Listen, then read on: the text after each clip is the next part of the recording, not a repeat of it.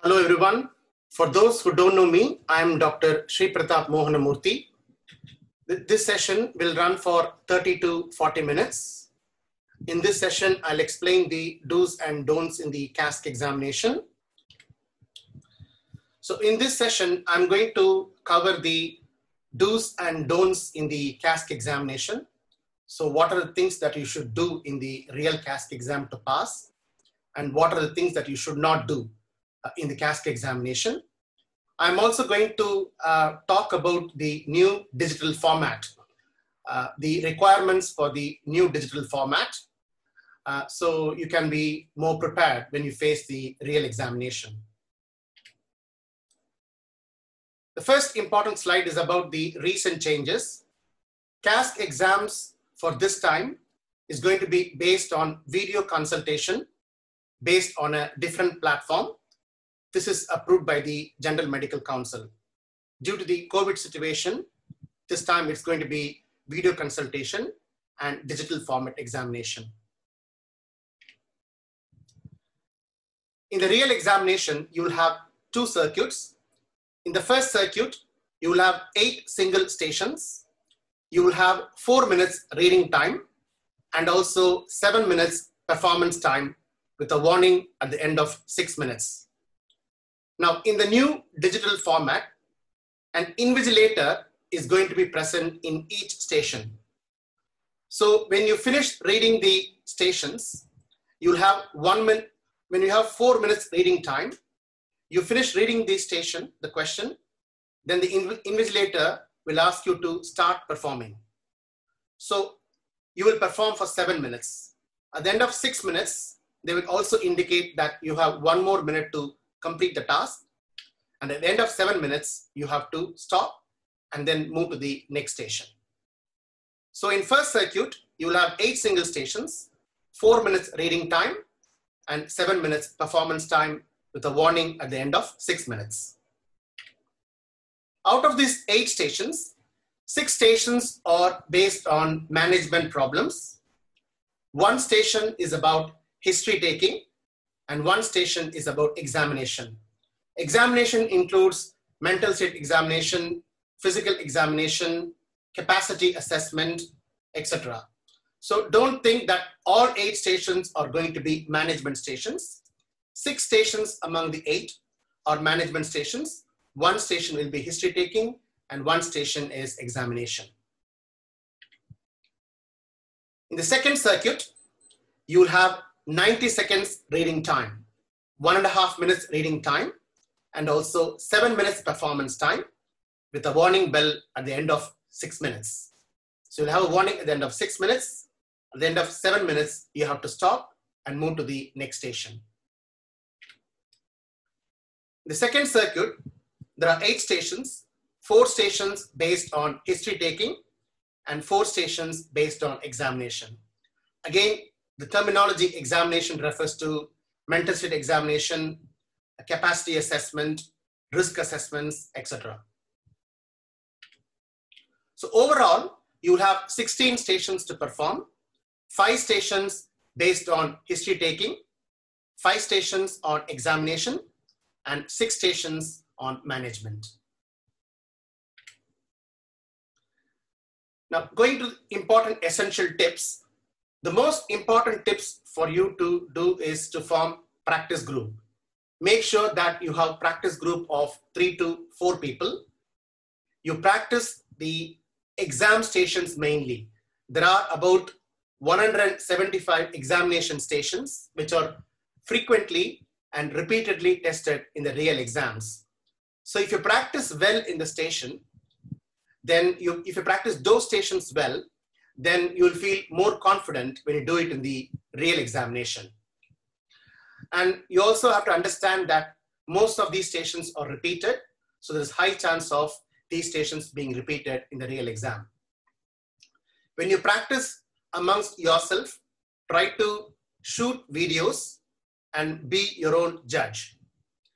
Try to role play in different perspectives. Try to be a candidate, try to role play like a patient, try to role play like an examiner. So when you try to exchange different roles, you will be able to understand the examiner's perspective, understand the candidate's perspective, and also understand the patient's perspective or role player's perspective.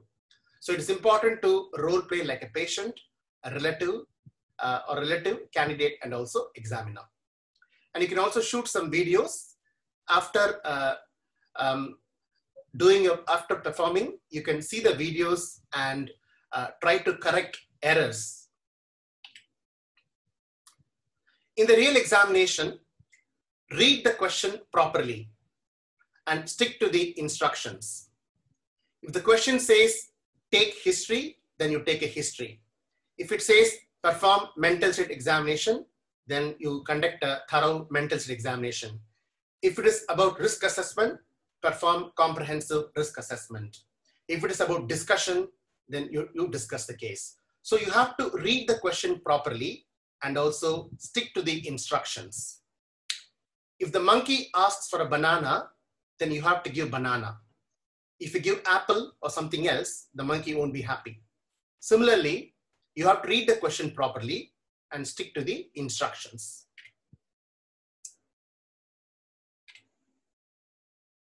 In many stations, multiple tasks are possible.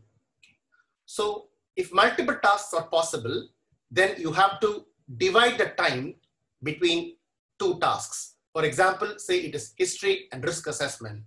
Then you spend 3 minutes for taking history and another 3 or 4 minutes for risk assessment. So make sure that both tasks are covered. Multiple tasks are possible in many stations. You're allowed to use a notepad or paper notes. So before you start the station, you can make note of patient's age as well as gender. A copy of the task will be displayed on the screen. So if you're in doubt, you can pause for 3-4 seconds, take a look at the task again, read the task and perform. Okay. Don't read the task wrongly or not properly and then do the wrong task. You only have 7 minutes, so you have to stick with the task, read the instructions properly. Often, lack of appropriate focus on the task is one of the important areas of concern. And this is one of the reasons why people often fail in certain stations. Next is candidate number. The candidate number is already going to be displayed on the screen. Each candidate will be allocated a particular candidate number in the exam. It will automatically come on the screen. So once you enter the station, you just give them a brief smile to the examiner and the role player. Okay. Then you start performing the task. Always address using their surnames. In the UK, people like to be addressed using their surnames. If they specifically ask you to use 4 names, then you can use 4 names. Otherwise, please address them using their surnames. Make sure that you develop good rapport with the role player or the patient. You try to maintain good eye contact.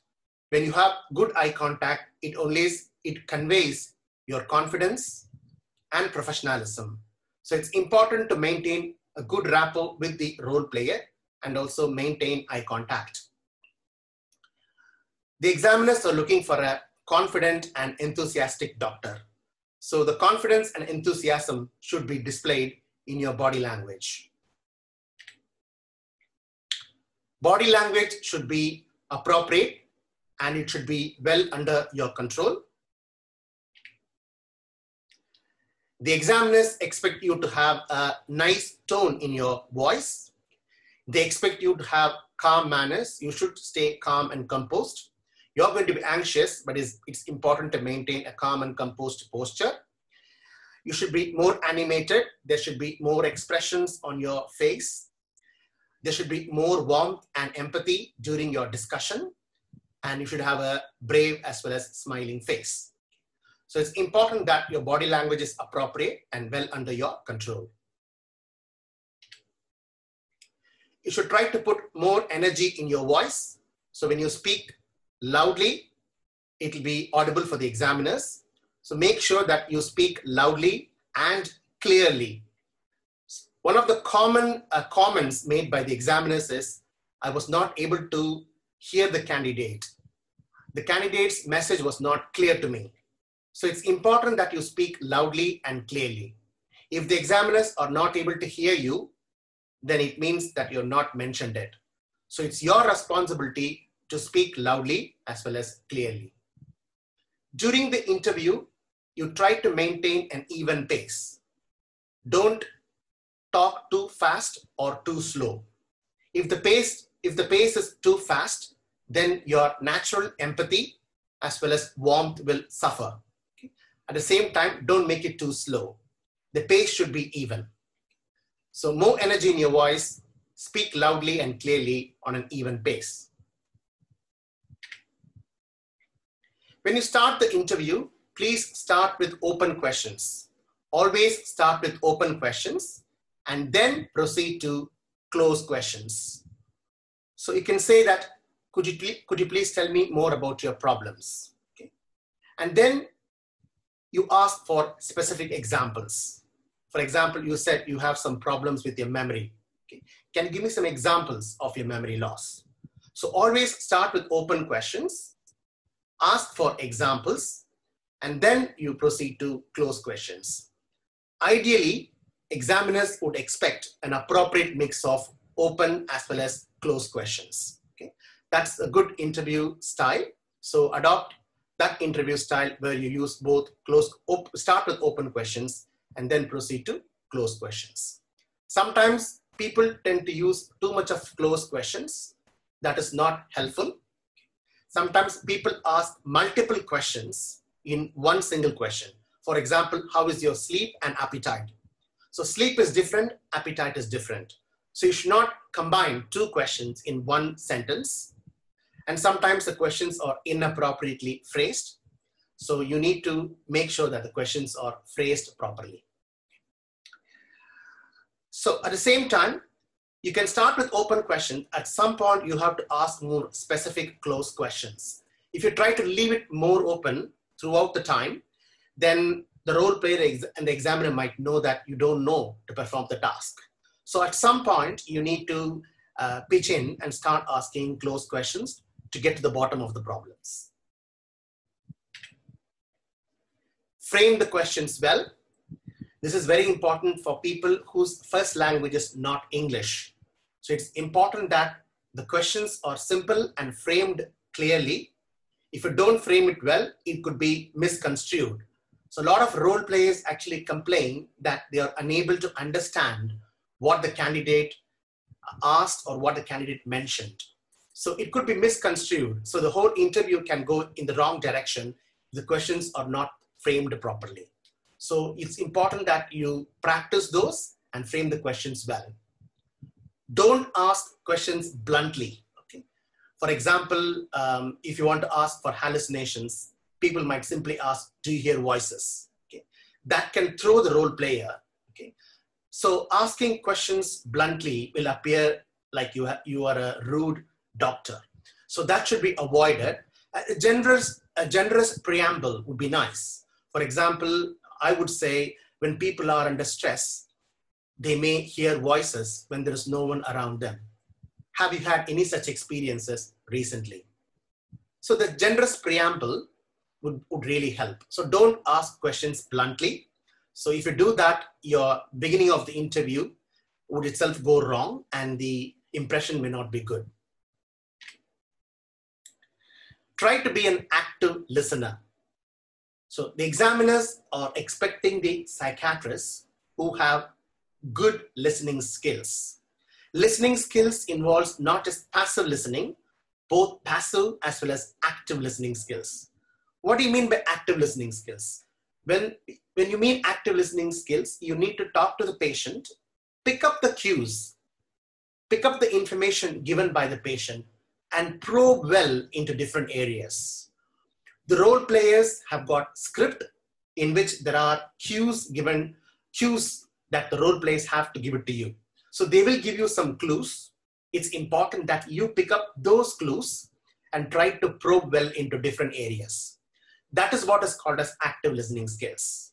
Okay? Some people don't pick up cues at all. So if you miss those cues, the examiners would know that you are just preoccupied with your own questions, but your listening skill is not active. Okay?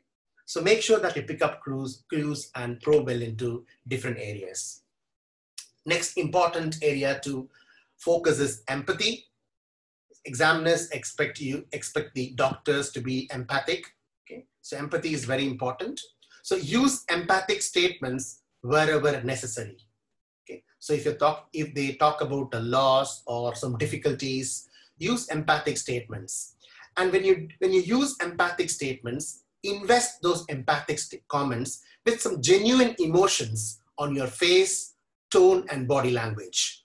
Don't just say, I'm sorry, and not show any emotions on your face. You have to show emotions on your face, on your tone, and also in your body language. So invest empathic comments with genuine emotions. Spend few seconds to express your empathy and then move on. If you don't do that, if there is lack of empathy, and missed opportunities in empathy would be considered as an area of concern by the examiners.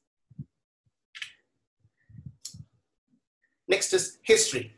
If the task says, take a history, it means you have to get a story.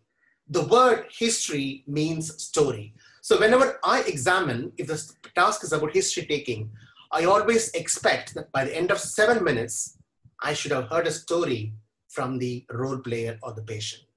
So remember that. So your history taking should be structured, and you should try to get a story by the end of 7 minutes. As an examiner, if I don't get a story at the end of 7 minutes, that means your history taking was not adequate. Next is exploring signs and symptoms. Imagine you're taking the final membership examination. You're expected to explore the signs and symptoms competently. Okay? And also the range and depth of coverage should be good enough. If you're taking the year 1 exam, then it's fine. But if it's a final year examination, the range and depth of coverage should be in detail and explored further. Okay?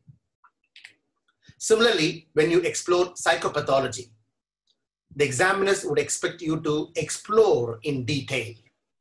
Superficial history taking, superficial exploration of signs and symptoms, superficial exploration of psychopathology will lead to failing of the station. So it should be explored in detail. For example, say you are asked to elicit some delusions. Okay? Delusions, it's many people just elicit delusions and then they come and say, oh, I have elicited delusions, but still I had failed the station. But the problem is you need to explore further. Okay? You need to ask questions like who, why, how, what, etc. For example, if a person says that somebody is trying to poison my food, you need to ask questions like, who do you think is poisoning your food? Why do you think they should poison your food? How do you know that they're poisoning your food? What is your explanation? Okay. So you try to seek more explanation from the patient too. You also have to assess the effects as well as coping. How do you feel about it? It must be very difficult for you. If you feel that somebody's trying to poison your food, it must be really scary for you. So you have to ask for the effects and how they cope with those delusions. And lastly, you have to assess the degree of conviction. How sure are you about this? Could this be your imagination? Okay. So you have to assess the degree of conviction. So elicit delusions, explore further, seek explanation, assess for effects and coping, also assess the degree of conviction. Only when you do all these things, the examiner will be able to give you a comfortable pass. So just by eliciting superficially, you won't be able to pass.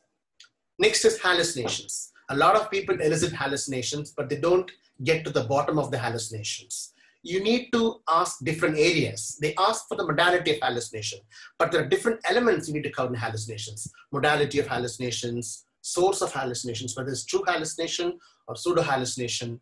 What is the timing of the hallucination? What is the content of the hallucination? What is the reality with which the hallucinations are experienced? Okay. Is this second person or third person hallucination? Are they receiving some commands from hallucination, or is it a running commentary kind of hallucination? Again, effects and coping. How are they coping with all these hallucinate experiences? So all these are important. So people just ask for modality. They ask one or two more questions. They quickly move to other questions. That won't help you. You need to explore and get to the bottom of the psychopathology. Overall, the examiner would expect you to conduct a fluent interview with good structure in mind. So if there's lack of structure, if you're all over the place, then the examiners will know that you're struggling. So if you want to develop a good fluent interview style, the good structure in mind, more and more practicing would really help. While you're performing the task, switch off the autopilot mode. Some people have got this checklist in their mind. They wanted to go through the checklist of all the topics that they have in mind, but it doesn't work that way. The examiners don't like you to have that autopilot mode. Okay? You should not get through the list of topics in your mind, but listen to the patient, okay? And you try to answer the questions, and you need to go with the flow and roll with the punches. So you can't just do it in own mode. You have to switch off the autopilot mode and improve on their active listening skills. Okay? So don't go through the list of topics in your mind. Instead, wait for the patient, and you need to go with the flow and roll with the punches. Sometimes the patients in communication stations, the role player may have 4 or 5 specific questions to ask. Okay? For example, say there is a mother whose son has got schizophrenia. Okay? You may want to talk a lot about schizophrenia, the nature of schizophrenia, signs and symptoms, the treatment options, etc. But the mother is keen to know about the prognosis, the outcomes of schizophrenia. So that could be her first question. So in those situations, try to address their questions first. After doing that, then you can answer other areas that you wanted to cover. If you're asked to give explanation, always elicit patient's understanding first. Say, for example, you're going to talk about ECT or cognitive behavior therapy. Ask them, what do you already know about ECT? What do you already know about CBT? The patient will give some information first. So you try to fill in those gaps, okay? That will be a good type of interview style. Avoid long-winded explanation. So nobody will be able to listen to a very, very long explanation. Make sure that you give the information in a digestible form. Try to give 3 or 4 important points, okay? Don't talk 10 lines, 15 lines. Long-winded explanation should be avoided. Instead, your explanation should be concise, brief, and try to give as much as information possible in few words. So the first 3 or 4 important points are the most important ones that the patients can actually remember. So try to make it more digestible for the patient and avoid long-winded explanation. Avoid using complicated medical terms. This is something that people repeatedly do. Try to avoid complicated medical terms unless it is necessary. You can mention words like a neurochemical called dopamine, a class of drugs called as selective serotonin reuptake inhibitors, but try to avoid them as much as possible. Okay? At the same time, when you're talking to professionals, in some stations, you may have to talk to the examiner directly. In those stations, try to use medical terms. So some people forget that. They go to the examiners and use simple terminologies. So when you talk to professionals, then use medical terms. When you talk to nurses, again, you can use more medical terms. But in general, avoid using complicated medical terms. False information. Never give false information. Okay?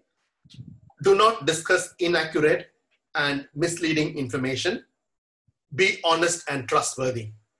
If you don't know the answer, you can tell the role player that you don't have the answer right now. You will go look it up and get back to you later. That's fine. But don't give false figures. Don't give misleading information. At the same time, you can't keep saying the role player or the actor that I don't know the information, I'm going to look it up and get back to you. So you can't keep saying this again and again, because as a final Casc examination, you're expected to have the facts in your hand and you should be able to give information. Occasionally, if you don't know, you can always say, I don't have the information. But please make sure that you don't give any false information. Risk assessments. Perform appropriate risk assessments wherever necessary. And the risk assessments should not be limited to the presenting complaint. For example, if the patient has come with a risk of self-harm, you should not be limited to presenting complaint alone. You should try to explore other things. Risk of self-neglect, risk of taking alcohol and taking drugs, those kind of things. So you have to explore other areas too. Okay? And when you do risk assessment, try to have a structure in mind. Always try to remember past, present, and future. So you have to, if it is risk of self-harm, you have to ask for past history. You have to ask for present suicidal thoughts and intention. You have to ask for future plans to harm themselves, etc. So past, present, and future is very important. So whether it's risk of self-harm, risk of violence, sexual offenses, for all these things, you should have a structure in mind and ask for previous history, ask for current risks, and also ask for possible ongoing future risks. Okay, so if you don't do that, the examiner might think that you're not aware of the risk assessment, and they also think that you're not aware how to manage these risks effectively in real life. So it's very important that a thorough risk assessment has to be done. Next is ending. Do not interview the patient till the last second and just say, sorry, the time is up. That's very inappropriate.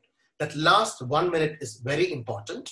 So when you have the last minute, try to summarize. Tell the patient that, now, we have 1 more minute. Let me get my thoughts together.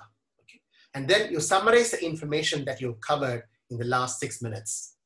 If you finish early, some candidates look at the examiners, they look at the role players, making it awkward for everyone. Okay? If you finish early, recapitulation is very helpful. Try to recap and reflect back on what you have covered in the last 6 minutes or 7 minutes. Again, in the last 1 minute, you can also ask the patient, do you have any specific questions to ask me? Or do you have any specific information you wanted to share with me? So sometimes the role player may want to ask 1 or 2 crucial questions which you wouldn't have covered. So if you ask this question in the end, they would ask the question and then you can answer the last minute. Similarly, if you ask whether you have missed any information, then they may give you some crucial information which may help you in the last minute. So make sure that you provide this opportunity for the role player. So always ask them if they have any questions in the end. Now, in this digital format exam, the college has given guidelines that physical health and cognitive examination stations can be substituted. Okay? It's not possible to do physical examination and cognitive examination through video consultation. Therefore, physical examination stations and cognitive examinations are not going to be asked. Instead, they may ask for more history stations or mental state examination or risk assessments or capacity stations. Okay. So I don't want to cover about physical and cognitive examination. Now coming to etiology. Now, when you talk about etiology in some stations where there's discussion, okay, you may be asked to discuss etiology of the case. So in etiologies, always remember this question: why has this patient developed this disorder at this point in time? Okay, you have to remember 3 P's: predisposing factors, precipitating factors, and perpetuating factors. So you have to give the information. Predisposing factors often involves things like family history, previous history of psychiatric illnesses, childhood trauma and illness, personality factors. Precipitating factors includes stressful life events, non-compliance with medication recently, use of alcohol and substance misuse. Perpetuating factors would include ongoing psychosocial stressors, lack of insight in the patient. Okay? So if you remember the structure in mind, so you'll be able to explain what are the predisposing factors, precipitating factors, and perpetuating factors. Investigations. So when you talk about management plan, remember you have to mention investigations and then treatment plan. So investigations, don't just say, I would just do bloods, I will just do urine. You need to be more specific. For example, if you're dealing with an alcoholic patient, you can always say, I will check for blood investigations, particularly liver function tests. If you're dealing with drug abuse, you can say, I will do a urine analysis, specifically checking for illicit drugs like cannabis, cocaine, etc. So try to make it more specific. Okay? And investigations does not include just blood, urine, and scans. It also involves the psychosocial investigations are part of it, which includes contacting GP to get information, contacting their care coordinators, key workers to get information, getting collateral information from family members, friends, okay, obtaining previous reports. All these comes under investigations. Okay? So try to remember those things as well and incorporate them in your plan. In terms of management plan, we can divide the management plan into biopsychosocial model. So remember biological treatments and psychosocial interventions. Sometimes you may not have the time to cover all of them, but you can tell in the beginning that I'm going to talk about medical treatments as well as psychosocial interventions. But first, I would like to talk about the medications, and then you can discuss about biological treatments. Then you have to talk about psychosocial interventions. The commonest ones which examiners usually expect is psychoeducation to the patient as well as family. In many stations, you will be asked to discuss elements of CBT. For example, the behavioral component for agoraphobia, like systematic desensitization, the behavioral component for OCD, which is exposure and response prevention.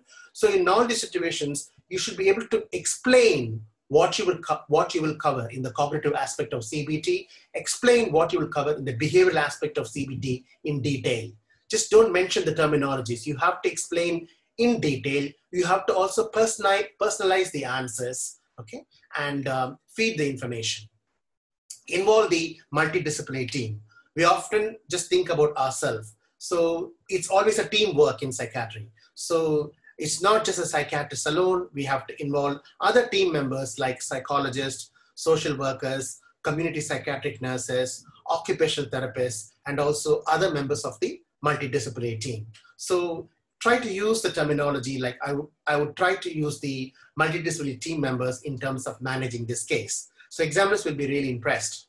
And also involve the different teams. So these days we've got home treatment team, a crisis resolution team, assertive outreach teams, etc. So depending upon the type of case it is, you can also involve the different teams in the medium to long-term management. So management plan should incorporate the biopsychosocial model of approach. So biological and psychosocial intervention should be covered. Multidisciplinary team should be borne in mind, and also try to involve the various different teams which looks after the patients. Now, legislation.